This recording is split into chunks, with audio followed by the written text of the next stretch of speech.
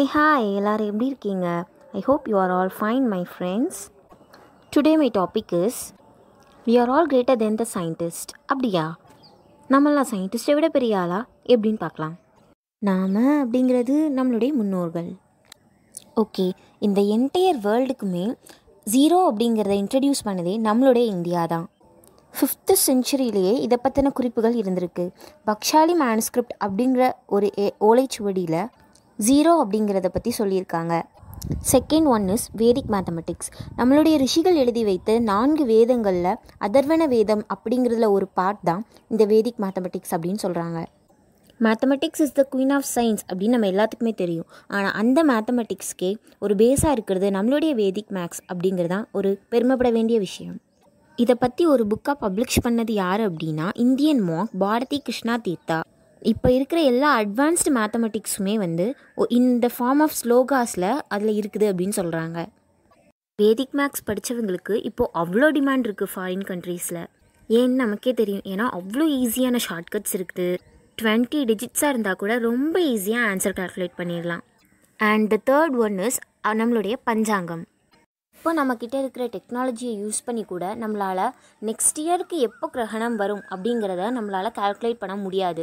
ஆனால் நம்மளுடைய பஞ்சாங்கத்தை வச்சுக்கிட்டு நல்லா ஜோசியம் பார்க்க தெரிஞ்ச ஒரு ஜோசியரால் கூட இன்னும் 50 வருஷத்துக்கு எப்படி கிரகணம் வரும், எந்த மணிக்கு வரும், எப்போ அது உச்சத்தை அடையும், எப்போ அது முடியும் அப்படிங்கிறத வரைக்கும் ரொம்ப துல்லியமாகவே கணிச்சு சொல்ல முடியும்.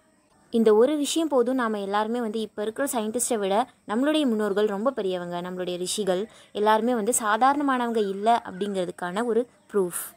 அப்புறம் ஆட்டம், மில்லி செகண்ட், நானோ செகண்ட்ஸ், மைக்ரோ செகண்ட்ஸ் அப்படின்னு நான் சொன்னால் நம்மளாம் என்ன நினைப்போம்? இப்போ இருக்கிற ஏதோ ஃபிசிக்ஸ் கான்செப்ட் போல் அப்படின்னு நம்ம நினைப்போம். ஆனால் அது அப்படி இல்லை.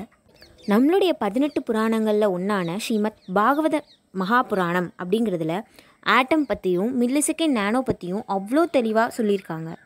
நம்மளுடைய இந்த ஆத்மன் அப்படிங்கிறது அணு அளவு, ஆட்டம் சைஸ் அப்படிங்கிறத மென்ஷன் பண்ணியிருக்காங்க. இன்னுமே சொல்லப்போனால் நம்மளுடைய வேத புராணங்களில் இல்லாத விஷயங்களே இல்லை அப்படின்னு கூட சொல்லலாம்.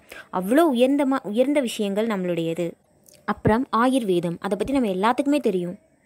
ஆயுர்வேதத்தில் 8 விதமான மெடிசினல் டெக்னிக்ஸ் சொல்லப்படுது. சாதாரண ட்ரீட்மெண்ட்டில் இருந்து ரொம்ப காம்ப்ளிகேட்டடான சர்ஜரி வரைக்கும் சொல்லப்படுது. இன்னொரு முக்கியமான விஷயம், நம்மக்கிட்ட இருக்கிற சான்ஸ்கிரிட் லாங்குவேஜ், அதை தேவ பாஷை அப்படின்னு சொல்லலாம். ஃபாரின் கண்ட்ரீஸில் இருக்க டாப் மோஸ்ட் யூனிவர்சிட்டிஸில் சான்ஸ்கிரிட் அப்படிங்கிறதும் ஒன் ஆஃப் த லாங்குவேஜஸ் அப்படின்னு சொல்கிறாங்க. அவங்க ஏன் சான்ஸ்கிரிட் படிக்கணும்? ஒருவேளை நம்மளுடைய வேதம் புராணங்கள் அதை அவங்க ரிசர்ச் பண்ணணும் அப்படிங்கிறதுக்காண்டி கூட படிக்கலாம். கிராவிடேஷன், காஸ்மாலஜி, ஸ்பேஸ் தியரிஸ் அப்படின்னு நிறைய சயின்ஸ் கான்செப்ட்ஸ் நம்மக்கிட்ட இருந்து தான் முதல்லையே கண்டுபிடிக்கப்பட்டது அப்படின்னு சொல்கிறாங்க. இந்த ஓலைச்சுவடிகள்லாம் அவங்கக்கிட்ட எப்படி போச்சு, இதை பற்றி அவங்களுக்கு எப்படி தெரிய வந்துச்சு அப்படின்னு நீங்கள் கேட்டிங்கன்னா, நம்மளை படையெடுத்த காலங்களில், நம்மளை ஆட்சி பண்ண காலங்களில் இங்கேருந்து திருடப்பட்ட வளங்களில் அதுவும் ஒன்று அப்படின்னு சொல்கிறாங்க.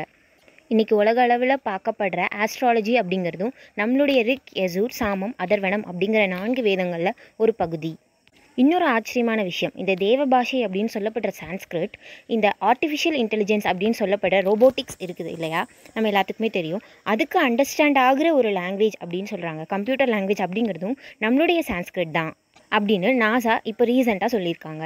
இந்த விஷயங்கள்லேருந்து நான் என்ன சொல்ல வரேன் அப்படின்னா, இவ்வளோ டெக்னாலஜிஸ் யூஸ் பண்ணி சயின்டிஸ்ட் கண்டுபிடிச்ச விஷயங்களை நம்மளுடைய ரிஷிகள், முனிவர்கள் அந்த காலத்திலேயே அவ்வளோ அழகாக இருந்த இடத்துல இருந்து துல்லியமாக சொல்லியிருக்காங்க அப்படின்னா உண்மையாகவே அவங்க எல்லாமே ரொம்ப பெரியவங்க தான். இதை எல்லாமே நீங்களும் அக்ரி பண்ணிக்கிறீங்க அப்படின்னா please subscribe, like and comment in our channel. Thank you so much.